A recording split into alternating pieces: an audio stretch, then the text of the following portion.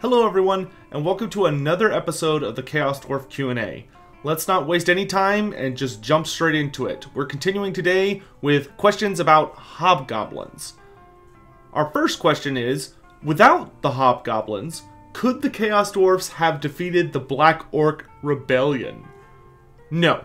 The Hobgoblins played a critical role in that battle by interrupting the momentum of the Greenskins, which is very important to how they fight, and more crucially, turning the captured Chaos Dwarf siege weapons back against the Greenskins, or just outright disabling / destroying them. Once the Greenskins were tripped up by the chaos caused in that initial strike, the Dawizar were able to sweep out and deal a series of devastating blows that ultimately turned the tide. Without the betrayal of the Hobgoblins, the Chaos Dwarfs would have been exterminated, as they were completely pinned in on the upper levels of the Ziggurat of Mingolzar Nagrund and didn't have the numbers or firepower to deal with the rebellion. When you're easily outnumbered at least 100 to 1, if the enemy manages to level out the difference in technology by capturing your weapons and using them against you, that's pretty much game over. The Hobgoblins were just beyond critical. They were the deciders of how that battle was going to end. And unfortunately for the Greenskins, the Hobgoblins thought it would be better to earn the favor of the Chaos Dwarfs than to just be the casual middle-of-the-pack or punching bags of the orcs like most goblins are. Next question. Could I explain more about how Greenskin spores work in regard to what determines the type of Greenskin that will emerge from them? So for instance, why are there only Hobgoblins found in the Eastern world? We covered this quite thoroughly during the Greenskins Q&A series, I think in the biology section that you can find in that playlist. But to briefly touch up on the topic, the way a Greenskin's type is determined is somewhere between two major factors. The first is the species of the parent Greenskin, for I have yet to see an instance where an orc suddenly sprouts up among an area dominated by a goblin tribe, or a hobgoblin popping up from an area dominated by squigs. The second is the environmental factors present around the spores when they grow. For instance, night goblin and squig spores always grow deep in the earth in incredibly dark caverns. I suspect that the former is the greatest factor. Hobgoblins have a unique position in Greenskin culture as they're so utterly despised by all other subspecies that there's just this massive divide there. The Hobgoblins never interact with their distant kin unless it's for war. As such, the only Greenskin spores found in the lands of the Hobgoblins are, well, other Hobgoblin spores. That being said, the Hobgoblins are not the only Greenskins found in the Far East. They're merely the dominant species on the eastern steppes. Far to the direct south is Gnoblar country, which is dominated by, you guessed it, Gnoblars, and there are millions of Greenskins to be found in the Darklands, the Mountains of Morn, and further afield. One of the greatest conflict zones is actually the Wolflands, where the roving wolf-riding tribes of both goblins and hobgoblins face off against one another in colossal running battles, seeking dominance of these wide-open lands from time to time. Moving on. What are hobgoblins, and how exactly does their relationship with the Chaos Dwarfs function? I probably should have started with this question, but hobgoblins are a subspecies of the Greenskins race that are on the goblin side of the spectrum. They stand a bit taller than other goblins, and are noted for appearing emaciated due to how lanky and awkward their physiology is, with their kind of long arms and just the way they stand with a bit of a hunch. Hobgoblins are immensely cruel and sadistic in nature, though honestly that applies to all of goblin kind. But their most famous attribute is just how damn treacherous they are. Craven and self-serving in the extreme, there is no depth a hobgoblin won't skulk to in order to further their own agenda, and it could be argued that even a Skaven is more trustworthy.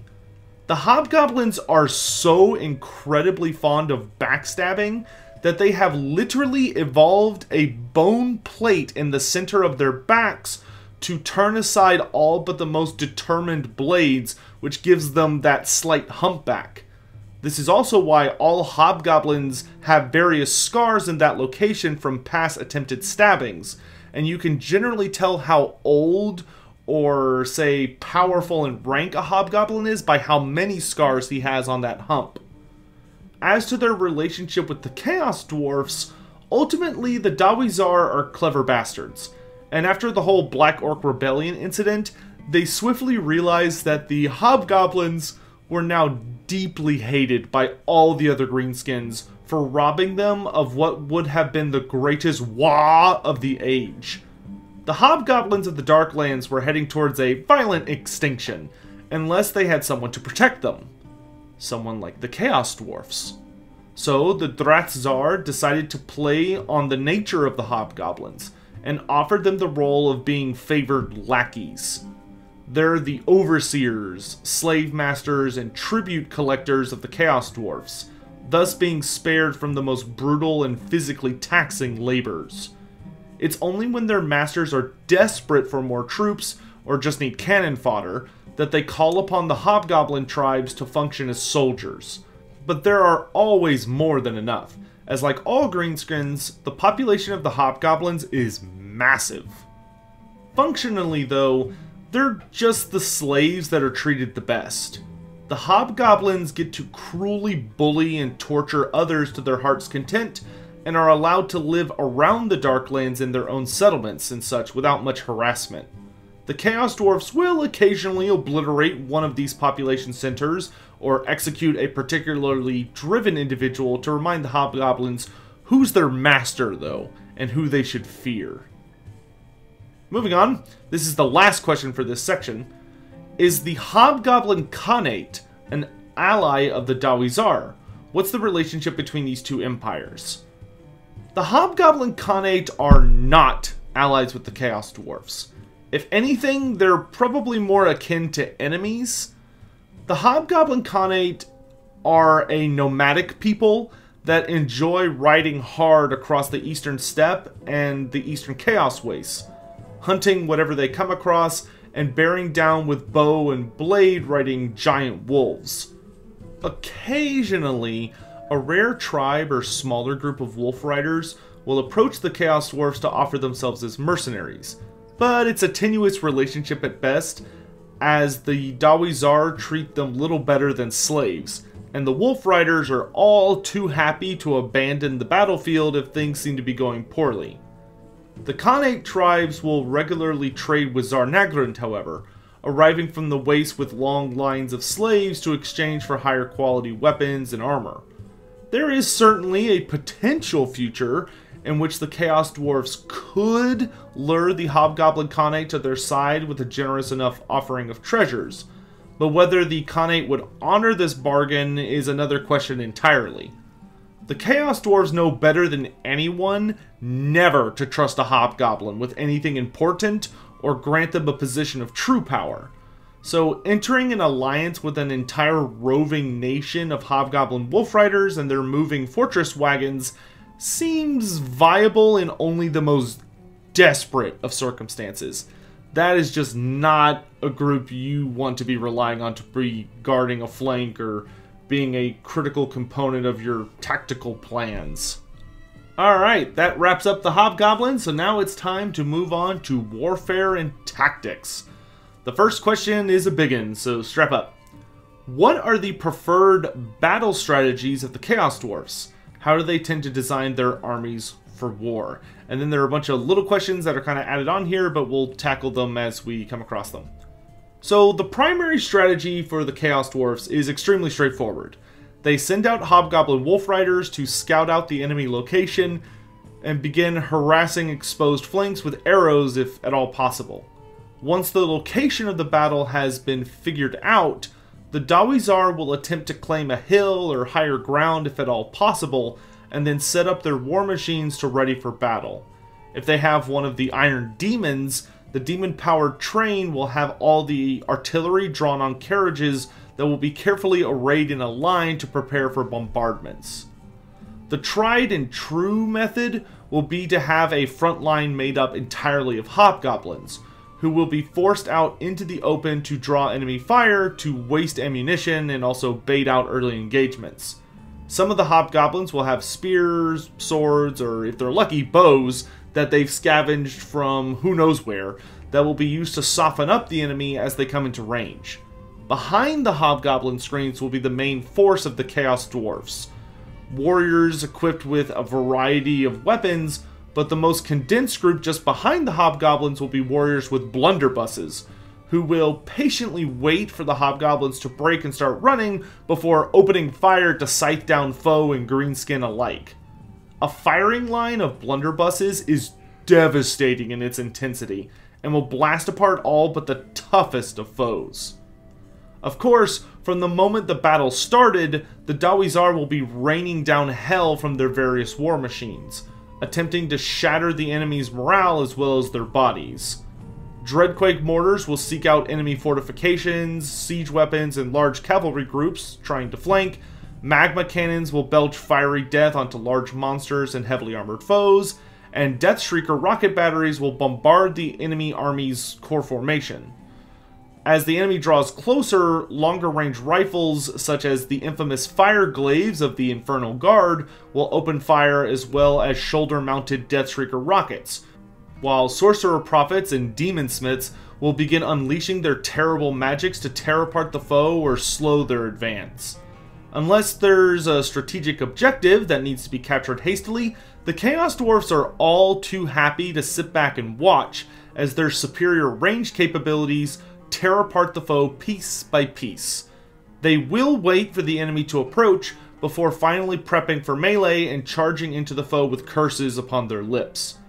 Chaos Dwarf warriors make up the bulk of the force, covered in heavy armor and wielding either great weapons or axe and shield in close combat once the foe is too close for blunderbuss bombardments. At the solid core of the army will reside the most durable infantry possessed by the Drathzar, either being the legendary Immortals from Tsar Nagrand, or the massed Infernal Guard from the Black Fortress, maybe even the all-female Harridans that are briefly mentioned in the Wulfric novel. The Immortals are said to rely more upon wickedly barbed halberds, while the Infernal Guard march into battle wielding great weapons or hand weapons and shields like their warrior brethren. They're just a little better trained and a little better armed.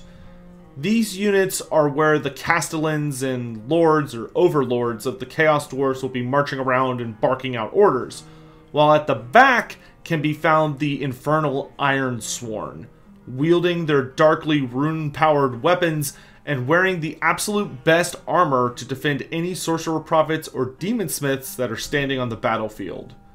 On the flanks will be the deadliest elements of Hashit's legions, often too volatile to be trusted with being at the core. Kadai Fireborn regiments are awakened to sate their fiery fury upon the foe with their molten claws, while Bull Centaur Renders charge into exposed flanks and enemy heavy cavalry to rip them apart in frenzied displays of gory violence. Either reinforcing the infantry or contesting key points on the battlefield will be the most horrifying titans the Dawizar can unleash, such as the Chaos Siege Giants or the Kadai Destroyers, which are more than a match for the strongest of monsters and capable of putting entire armies to flight. Finally, the skies will be dominated by the most powerful and wicked of the Sorcerer Prophets, riding into battle upon their chosen mount of either a demonic Taurus or a sorceress Lamassu. Their tactics revolve entirely around softening up the foe at range and using hobgoblin hordes to buy precious time, until glorious bloody melee comes a-callin', where the entire legion will drive forward like an iron fist to punch straight through the enemy's weakened core to then devour what's left with terrifying creatures and devastating demon engines. Now I'll kind of address the side questions, and I'll go ahead and read those off before answering them. So a couple of ones that were thrown in here were, if the Chaos Dwarfs all combined into a single army, how powerful would it be? And how far west would it go if it just plowed onwards? What's the best war mount for a Chaos Dwarf character to have? And how strong is the alliance between the Darizar and the Ironskin tribes. So, to answer all these questions, if the Darizar were to combine into a single force, they'd certainly be formidable, but they would only ever do so to guard Zarnagrund from some apocalyptic event. While they would undoubtedly number in the tens of thousands, such a force would be quite small compared to most of the other races in the Warhammer world gathering together themselves. But the Chaos Dwarfs are much more likely to set their differences aside and combine into a singular force if a genuine threat to their capital presented itself. So, you know, they're one of the races that would actually do that as a defense mechanism. If for some bizarre reason they were to abandon Mingol Zarnagrund and go west, they could easily make it into the Empire and maybe even all the way over to the ocean if they had the element of surprise. But without it, I honestly think they'd wind up destroying themselves against the dwarfs if the Dawi caught wind of such a legion heading towards them in far enough advance. The Dawizar are just far better at defense than offense due to the numbers issue. If somebody knows they're coming and can prepare enough of a defense, especially at a battlefield of their choice, the Dawizar just have a lot working against them. As for the best war mount, the Sorcerer Prophets are really the only ones that tend to take mounts, and the best one is without a doubt the Bale Taurus. That creature is essentially the very concept of fiery rage stuffed into the physical form of a colossal bull with massive wings that knows nothing besides hatred and hunger.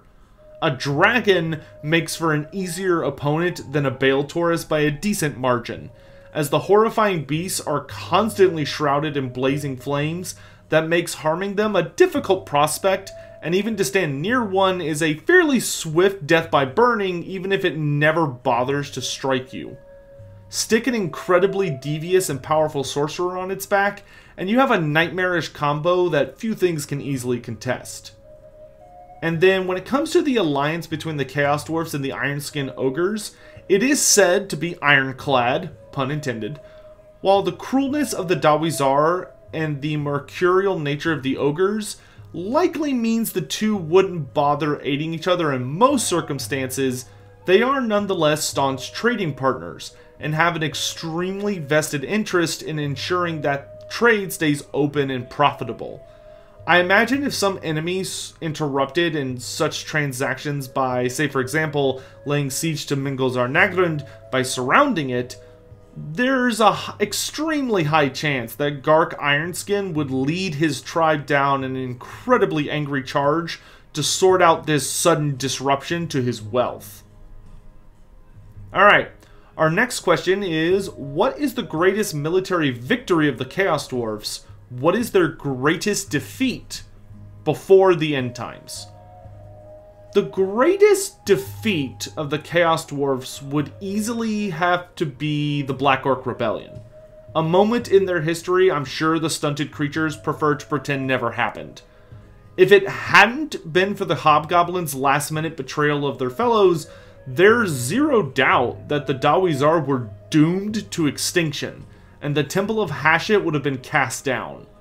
While they technically did not lose at the end, I count it because the Chaos Dwarfs weren't the ones who saved themselves, but rather were delivered by a bunch of treacherous Greenskin slaves. If you want to go by their actual full-on defeats, probably the most painful loss suffered by the Drathzar was when they attempted to invade Peak Pass to strike out at the Empire of Men. The legions of Hashut found themselves going to war against their hated western kin, the Dawi of the World's Edge Mountains, refusing to allow such abominations to pass by Kalat Kadrin without a fight. After a colossal battle where fire and death rained upon both armies from artillery, and brave warriors clad in Grombril or Blackshard armor gave no quarter as they butchered each other. Ultimately, the Chaos Dwarfs found their cruel demon engines and sorceries wanting, and their invasion was repulsed, forcing the children of Hashut to flee back into the east. Now, the details of this battle and whether or not it's even still canon is messy. Technically, this conflict took place during the Storm of Chaos, which was an alternate timeline version of the End Times, but much of it was retconned out between 7th and 8th edition Warhammer Fantasy to make way for the end times. However, numerous events that originally featured as parts of the Storm of Chaos apparently still occurred, and this may well be one of them. The conflict makes a wonderful part of Masters of Stone and Steel, which is a great omnibus, when the holds of Zufbar and Kalakadrin team up to face off against the Chaos Dwarfs. I think it's still a good battle to consider canon, as the Dawizar already get so few moments to be featured, and I like to think it's the battle where Ungrim Ironfist's son, Garagrim, was slain in battle after killing a corrupted Chaos Giant. Garagrim died during the events of the Storm of Chaos, and after the retcon for the end times, we learned that Garagrim still died in battle before the end times, but where and when is sort of just a big question mark. So there's a good option for you, and I can't recommend the Masters of Stone and Steel omnibus enough. You can find it on the Black Library website, or, you know, probably at decent bookstores or online on eBay or whatever. As for their greatest victory, the Chaos Dwarfs have dealt some absolutely horrific blows to various civilizations across the planet. However, many of these victories were usually them surprising some city or countryside and blasting apart everything until no two stones were standing, and then running back home with all the slaves they could capture. Rarely did the Dawizar engage in a longer war, and even then they rarely played fair. But there was one war that determined the future of the Darklands entire that proved to be an incredible conflict. When the empire of the Dawizar began to expand south and threaten the lands known as Noblar country, they caused the native Greenskins to flee in terror, as the Noblars feared their enslavement. They fled into the Ogre Kingdoms, becoming a part of the culture of the Big Brutes over the next century, as luckily the Ogres found them to be useful servants and bad eating. However, the Chaos Dwarfs were now incredibly close to the territory of the kingdoms, and attracted the attention of the Ogres, who saw this conquering of the Darklands entire as a challenge. So, the Ogre Kingdoms went to war, with many tribes pouring out of the Mountains of Morn to join in the fighting, and those tribes more native to the Darklands fought to keep their territorial homes. A massive war broke out known as the Ash Battles, around 700 years before Sigmar's empire was founded, where the crushing charges, titanic monsters, and mighty powers of the Great Maw were matched up against the disciplined ranks, horrific war machines, and sorcerous might of Hashut. The war lasted for roughly 30 years, and while a great many Chaos Dwarfs were eaten alive or crushed beneath the tread of primordial beasts, the Ogres were forced back in a series of bitter conflicts. Ultimately, the Chaos Dwarfs won every major battle, and finally forced the Ogres out of the Darklands entirely, which caused the Gluttons to consider attempts at crushing the smoldering stunties not to be worth the effort. An attitude that held for the following 3,000 years into the modern day. The Chaos Dwarfs unleashed such painful devastation that it put off an entire race who consider fighting to be an enjoyable sport living right next door to develop a cultural avoidance because the cost was just too high. Granted, this was the Ogres before they developed any knack for gunpowder technology, such as iron blasters or lead belchers or any of those things that may have evened the conflict. But still, if that isn't an absurdly resounding victory, I don't know what is. Alright, next up, who are the leaders of the Chaos Dwarfs? The most powerful and special of characters. So, the true authority and ultimate power behind the modern era of the Chaos Dwarfs is none other than Astragoth Ironhand, the eldest living sorcerer prophet among the priesthood of Hashut. How old he is isn't well known, though there is zero doubt that he's well into the quadruple digits, perhaps even more ancient than Sigmar's empire itself. Regardless, Astragoth strikes a terrifying figure, as the copious amounts of magic he has channeled over the millennia to incinerate armies or forge nightmarish demon engines has resulted in much of his body turning to stone, due to moments where the incredible gifts of Hashut briefly slipped out of his control. It is said that nearly all of his limbs are made of stone now, numerous cracks running all the way up to his face that leak out a hellish light. Iron Hand would long ago have been immobilized, but in his cruel genius, the Prophet of Hashut designed an impressive mechanical suit, powered by hissing steam and darker powers to force his paralyzed body into motion. Of course, he has augmented it to the extent that the suit vastly increases his strength, to effortlessly shred the inferior armor of lesser races and crush all but the mightiest foes.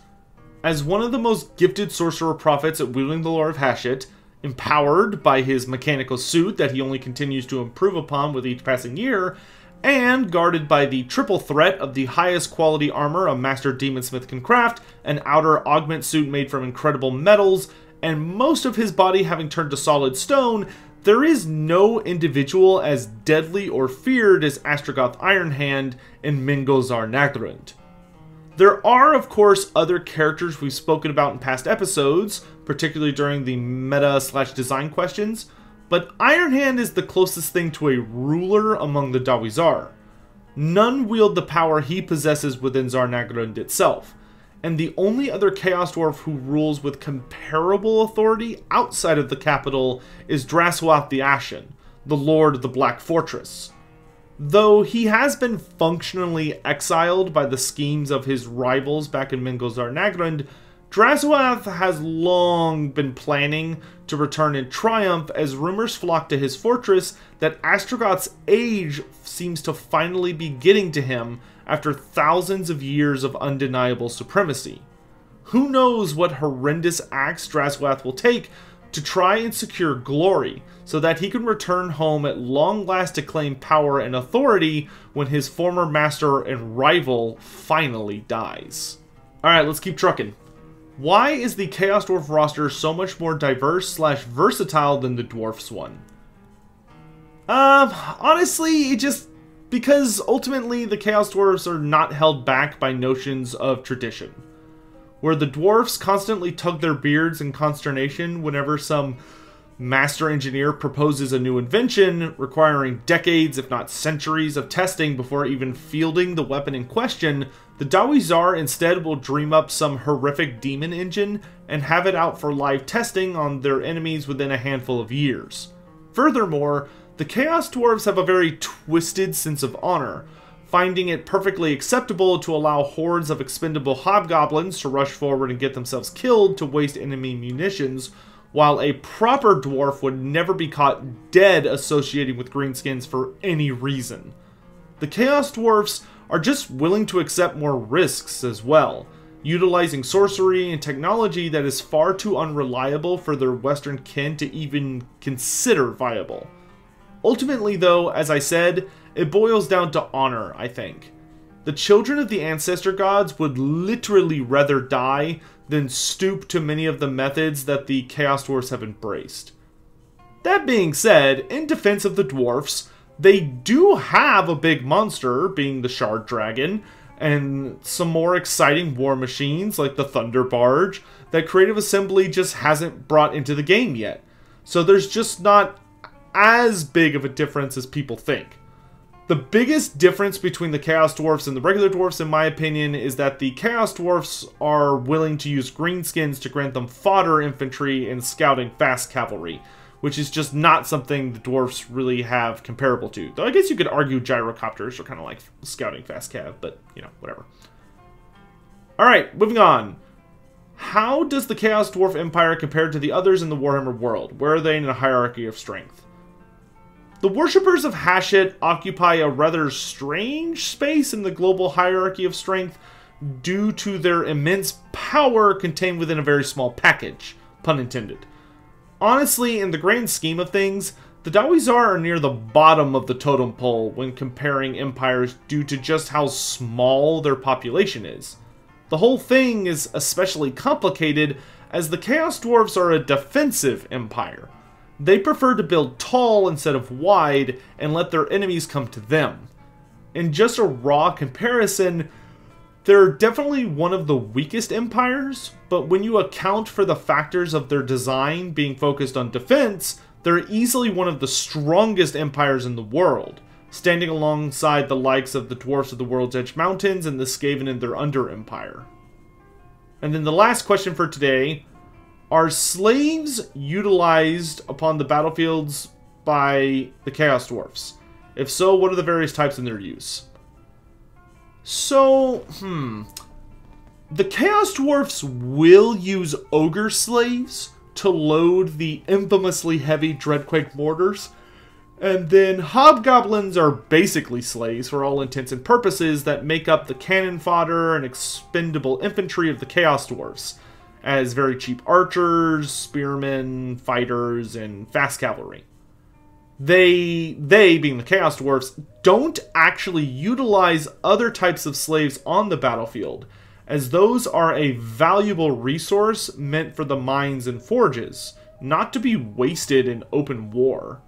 And the Hobgoblin Wolf Riders technically aren't slaves, but instead are more akin to mercenaries that act as fast cavalry and scouts. That's pretty much it. The Chaos Dwarfs are not Skaven. They don't like throwing away resources willy-nilly. If you go back into the older lore, they did use more Greenskin types as further slave infantry. They used to be able to take a much wider roster of Greenskin types, but that no longer seems to be the case in modern writings. I mean, if you go back to, I think, 5th edition, they had Black Orc slaves, which doesn't really make sense when you take into account the whole Black Orc Rebellion and how bad that entire situation got. Personally, I definitely prefer the modern interpretation, where they use the slaves as a resource and not something to just be bled out on the fields of battle. That's a waste of their money, as far as they're concerned. Like, using Hobgoblins is one thing, but Hobgoblins also aren't the manual labor and the things that keep the industry of Zarnagrund and the Chaos Dwarf Empire churning. To use those slaves in battle, that would just be silly. As far as the Chaos Dwarfs are concerned, they would much rather consolidate their resources. Alright guys, that's going to be it for today's episode. So, based on kind of how we're trucking, honestly, I think this is the second to last episode. I'm kind of just jumping through my document. The next episode might be a little bit longer, or maybe, I'm not sure. It's hard to gauge. But yeah, I feel 100% certain that next episode will be the final prepared episode, I should say. There will be one more episode after that, where I basically go over some information that I learned in the comment section from some really dedicated Chaos Dwarf fans. Eric the Red, I'll just shout out, being one of the big primary ones that I've seen popping up in a lot of the videos. Where, I mean, there is a very passionate Chaos Dwarf community that works very hard to just get their hands on every nitty-gritty piece of info, and they found a couple of cool things that I accidentally missed, because I forgot to read through Man of War, because I didn't think about Man of War, and also I read through Wulfric too fast, and had to go back and reread some passages. So I will be kind of going over some of the things that I should have gone over better, to just add that information on. And then after that, we will be doing a live stream where I will just be hanging out with everyone on Twitch to just talk about Chaos Dwarfs and try to answer any questions that people have that were not addressed by the playlist. So thank you all so much for watching. I hope you're looking forward to the grand finale, where we will be finishing up the Warfare and Tactics session and then diving on to Hashit himself. So thank you all again so much for watching. I'll see you tomorrow for the last big episode, and then, you know, everything after that. Catch you guys later.